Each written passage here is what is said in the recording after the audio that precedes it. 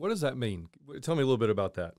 So as far as misuse and abuse? The medication. What are you helping? Yeah. What exactly does that mean? So MAT, known as medication-assisted treatment, we're able to offer specialized doctors that sit down with these individuals and figure out what's going on in their world and then prescribe them medication that actually blocks, it's an antidote, so it blocks our opioid receptors. So the individuals that might be experiencing that active addiction, or they may go out in the community, use a substance, whether it's an opioid, heroin, fentanyl, when they're under the influence of MAT, which might be buprenorphine, we have naltrexone.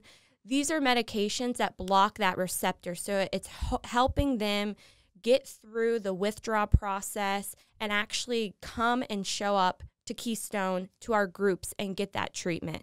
A lot of the times we see without this MAT assistance program, individuals are experiencing the hardships of that withdrawal, which if anyone's ever experienced it, it feels like beyond death.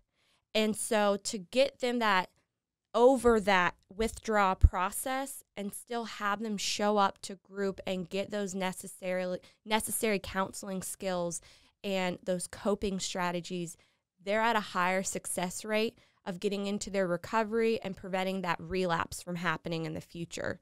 So it's kind of a recap of what our MAT is.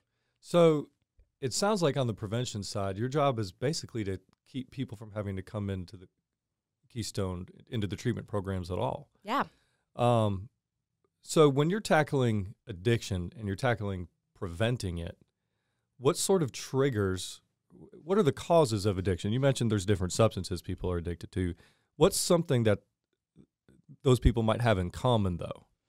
The biggest thing, there's a couple factors when we talk about what can contribute to addiction.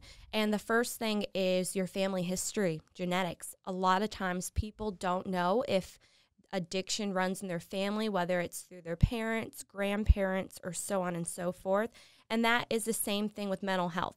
So mental health and substance abuse or addiction, those are things that can run in the family. So that's one factor that can contribute to somebody potentially developing the addiction. Another fact are your choices. So before addiction takes place, choices have to happen. And that might be the misuse or abuse of an alcohol, a prescription pill, any type of substance out there. Over time, when that misuse and abuse leads to a dependency, that's when addiction starts to develop. So the choices are our second factor. And really the third one comes down to your environment. That could be peer pressure.